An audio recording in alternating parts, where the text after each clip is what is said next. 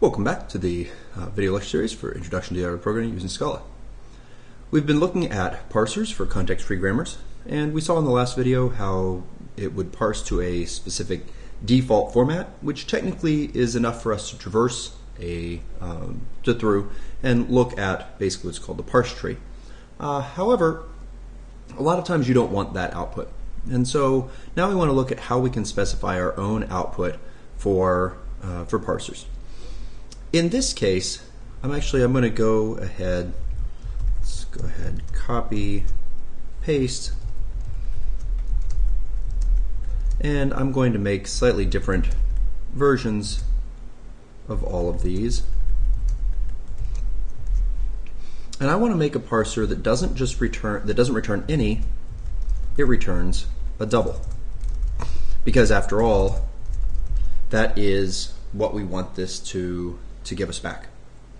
Okay, so how do we specify the output of these things so that it's not the default? And the answer is the parsers have an operator called caret. So just to make it clear, oops.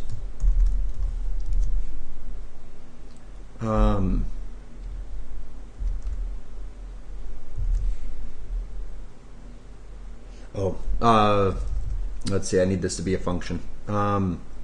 So after the caret, we put a function that takes the output, the normal output of the parser, and it is supposed to return to us some alternate format. So in the case of this, I guess we can say x goes to 5, x goes to 5. It's going to be unhappy with our choice of I'm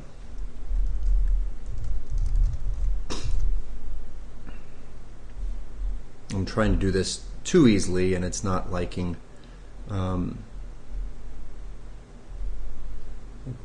parameter.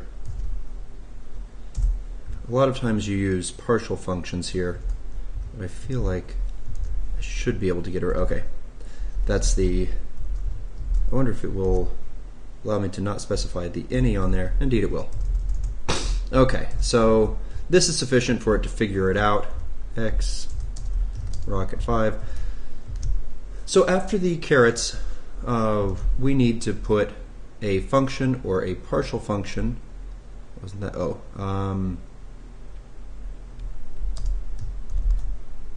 Caret S rocket.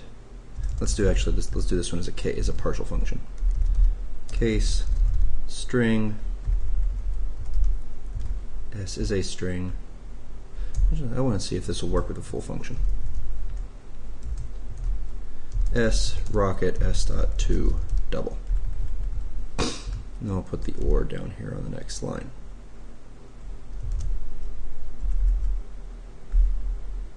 And I have an extra close parentheses, which makes it very unhappy. Okay.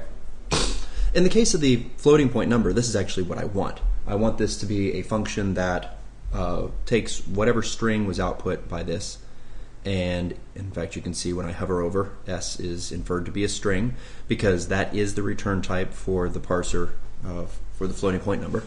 And in fact, if we hover over this, you can see that it's a parser of string. Okay, but I've kind of hard-coded the rest of these in a way that's a little bit silly. If we do this, okay, this is kind of the next easiest one. The floating point number was the easiest.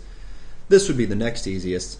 One way of dealing with this would be so I'm going to define a partial function here. And we're going to have a case. And the case, I'm going to use a pattern. Tilde F tilde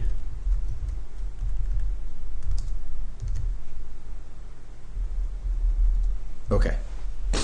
So note that I'm kind of stripping off the parentheses, I match this as a pattern that has string, tilde, f, tilde, and a string, and the f is the only part that I care about. That's what this matched, and since the form D gives us parses to a double, that happens to be a double, and we can return it here. We can simplify this a bit by using a slightly different form of the tilde, where, and in fact you can tell it started giving us some errors. When you put an arrow on the tilde, what that says is that you only care about the stuff the arrow points to. So in this case, I don't care about the parentheses. I didn't need them for what I was doing. I only cared about what was matched in the middle, and so I can have this simpler case, which probably expresses very nicely as x rocket x, and indeed there we go. Okay, so the factor D is actually now written. It's perfectly happy. These other two are going to be a bit more complex. So what do these give us back? We kind of saw that we could make a case with a pattern for this. So what we can do here is, I'm going to use the case notation. In fact, I'll put it down on the next line so that it's easier to work with. So this is going to return a T1 followed by a list, and this is a list of well, LST, rocket, we'll put our 5 there again. The type of LST is a list of tilde of string and double. Okay, and that's because the first thing that was matched here was a string, and the second thing was a double. So we start off with our first value here, and then we need to run through our list and apply a function to this. We can do this in lots of different ways. Probably if we do a fold left across the list, and we're going to, oops, sorry, this is LST dot fold left. The initial value is T1, and the function that we pass into here takes the accumulator, our number, we'll just call it x, and then it takes our tilde, or the tilde tuple. And we're supposed to return, now if I made it just return x, this would wind up giving us back T1 in the end. It is going to be x, but then it either needs to be plus or minus the value of the next thing. And so how about, yeah, because I need to change my operators. So if t dot underscore 1, so the thing to note here is that to pull out the two elements of the tilde, we use an underscore 1 and underscore 2 just like you would for a tuple.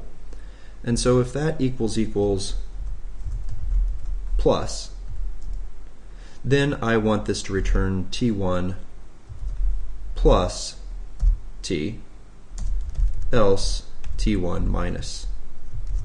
Yep, and this should be T dot underscore 2 dot underscore 2. Okay, so let's go back over this and kind of see what's happening.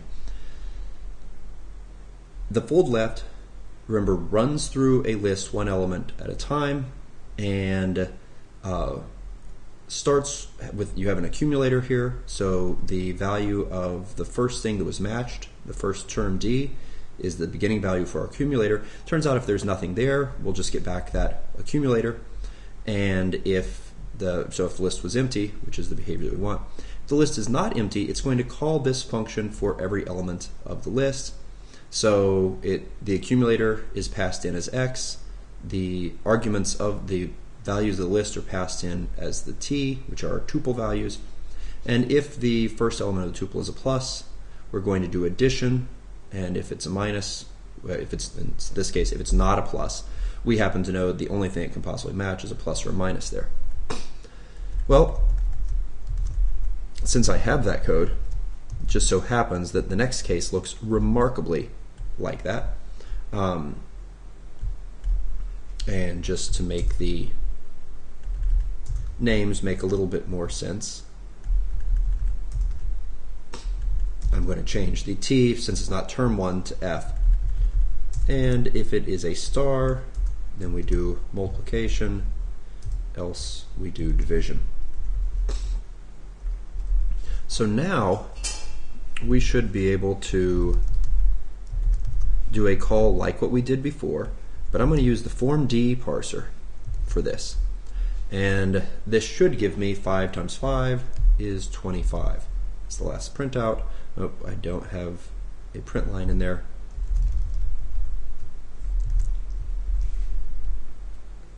But you can see there's a 25.0. Just to make sure it's working, we'll get rid of the parentheses and we get a 17. What if we make this an 8 over 2? Then we should get 2 plus, and then this quantity happens first. It should be 3 times 8, which is 24. Divided by 2 would be 12, and so we should get 14. And so if we run this, yes, we'll save. 3.5, not the value I was expecting. Not even certain how we would get that value out of there. 3.5 would be 7 over 2. Is there any way that I can combine these in such a way that I would get 7? Or 1.5 would be 3 over 2, which could happen technically if we lost the 8 over. And I could see that happening if somehow I lost something in this fold. If that's what's happening, this should give me 6 because it's passing over the 8. Or sorry, 6 there plus the 2 gives me 8.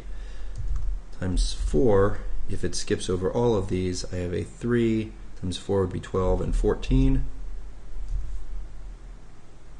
Indeed, that does appear to be the bug.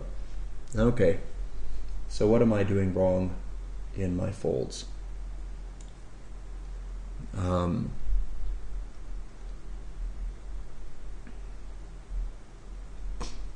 Well, when in doubt, put in some print statements. Print line x comma t.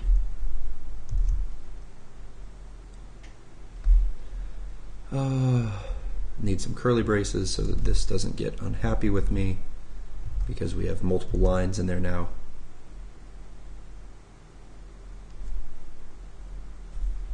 And what is that? Oh, the curly brace needs to go there. Okay, so that everything matches up appropriately. And now when we run this, we get the first time it passes the 3 and it says times an 8, and then that goes and it passes it to a 24 which says times and 2. Okay. Now that's interesting that a 24 times 2 somehow gave me 6.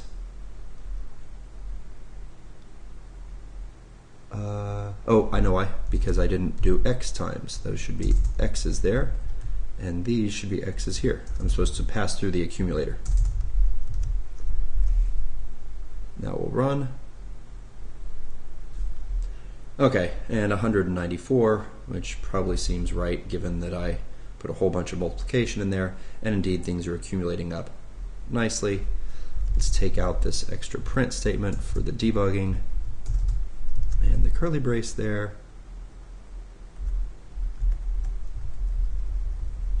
And get rid of those. Okay, so once again, this should be 24 divided by 2 would be 12, plus 2 is 14. And sure enough, we get 14. Okay, so there we go.